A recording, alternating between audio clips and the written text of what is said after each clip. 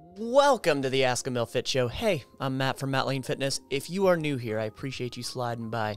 You ask your fitness questions, and I'll answer them. It's exactly what it looks like. I'm a personal trainer, registered nurse, and a behavioral change specialist. I just love this stuff. I hope you'll drop your questions down below. The more specific, the better. Also, if you're a regular, appreciate you sliding back on by. Let's dive into today's questions. I'm fired up about them. Why are chips so damn easy to overeat? Well, for so many reasons. Let's get into it. I was grocery shopping out with my niece today, and she bought a sharing bag of chips that she said she wanted to try. I didn't want to disappoint her, of course not. So I tried them in the car with her thinking to tried them in the car with her thinking to myself I'd only have one or two. I found myself snacking on them the whole ride home, and while waiting for dinner, just a couple more chips. I didn't even log them because I was convinced I was eating hardly any. And the blade of this sword gets so many people. Then I weighed what was left in the bag after, and yes, my niece had some too, but give or take, after a rough estimation, I mindlessly ate 300 calories of chips. Granted, after adding them, I was only 50 calories over, but wow, they're so easy to snack on without even thinking. Probably never buying a bag like this again. I feel like crap right now. Well, welcome to the world of hyperpalatable foods. And that's exactly what it is. It's got fat, it's got sodium, there's carbs, they're crunchy. You love the sensation, the texture in your mouth. There's so much going on here psychologically. But also, most like classic chips, there's not a crazy amount of nutritional value in it. I mean, yes, you're getting some carbs in there that could be good for, certain things, but there is very little fiber. And if you don't know, fiber fills you up. Fiber takes a while to digest. So you can mindlessly eat them because there's little nutrition value, there's little fiber, there's not a lot of protein. So all the areas of what would make a food satiety, Jesus, Matt, spit it out. All the areas that would make a food of higher satiety, meaning make you full, this doesn't have it. And it's packed with oil or fats, and that is super high in calories. So that's why it's so easy to overeat in calories on these chips, and because they taste good. They're hyper palatable. So hope that answers the question for you. But yeah, it can add up really quickly. Would a almost entirely fruit diet be good? Let me just try that again. Would an entirely fruit diet be good for weight loss? What an intriguing question. I love fruit, but my understanding was always that you should not eat too much fruit because of the high sugar content. However, I just checked the calories of fruit. Most fruits are 50 to 60 calories per 100 grams. That would mean that you need like 3 kilograms. Anybody confused? No? 3 times 2.2 of fruit and... I feel like I was super condescending when I said that. Didn't mean to, but Americans, there you go.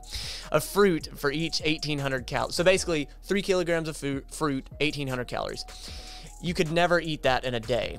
How can a fruit diet not be good for weight loss at such low calorie count? Does it still matter that the fruit has high sugar? I know there's also the question of macronutrients, and this shouldn't be ignored, but for the purposes of intellectual curiosity, maybe we can ring fence that a separate point of a moment and address the weight loss point separately. Okay, I know what you're saying, but don't know what the hell you just said. Here's the thing. Fat loss. This happens purely through a calorie deficit. So you consume, let's just say arbitrary number, 2,000 calories is what you need to eat in one day to maintain your health, your weight, your body systems, your fat levels. 2,000 calories. On a trend, if you eat above that, you are going to gain fat, gain weight. On a trend, if you eat below 2,000 calories, you are going to drop fat, drop weight. You can use the app Lose It or MyFitnessPal to track that. That's how you would follow along. So that is what fat loss is. It doesn't matter what foods you eat. If you're in a calorie deficit, you can absolutely lose fat. Now, the reason that a lot of people point the finger at fruits and say there's a crap load of sugar in it is because there is a craze about sugar. There is so much finger pointing to sugar, which table sugar, processed sugars and whatnot, yes, you should probably take a look at that, because when you have sugar inside of cake and high processed foods, typically you are skyrocketing that calorie count. Now, fruit has fiber in it, so it is a higher satiety food than, say, a cake that would have equivalent numbers of sugar to that fruit. So if you ate 1,800 calories of nothing but fruit, and your goal was to lose fat, and that puts you in a calorie deficit, you absolutely can lose weight eating nothing but fruit. There's nothing magical about fruit. You can eat nothing but protein. You can eat nothing but meat. You can eat nothing but eggs. You can eat nothing but lettuce. You can eat nothing but cake. And if you are in a calorie deficit, you are going to lose fat. It's that simple. So yes, fruit, it'll work. It'll work. Anything in a calorie deficit, you're going to lose fat. You're going to lose fat. Can't get focused to restart keto. Well then, let's dive into it. Hi all, I'm stuck in a state of wanting to get back into keto, but can't seem to get focused on doing it. Little history. Years ago, after my mom passed, I used food and booze to cope. Understood. I ate like a dumpster. That got me. I'm not laughing at you. I'm just laughing at the way I ate like a dumpster. That's a really funny way to put it. Was around 350-ish pounds. My friend introduced me to keto, and it was great. I started losing weight and got down to 243 pounds. Good for you. Good for you. That is a crap load. That is over 100. It's 107 pounds-ish. Good for you. That is unreal. So again, after the breakup, I ate food again and back up to 300 pounds. Currently, right now, sitting at 287 pounds. I guess I'm reaching out for input on how to get my mental focus back in it.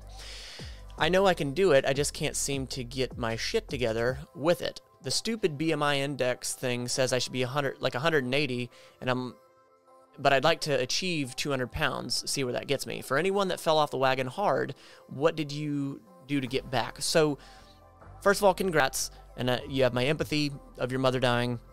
Can't imagine the pain that must cause. So, I do want to, just want to give my opinion on some verbiage here.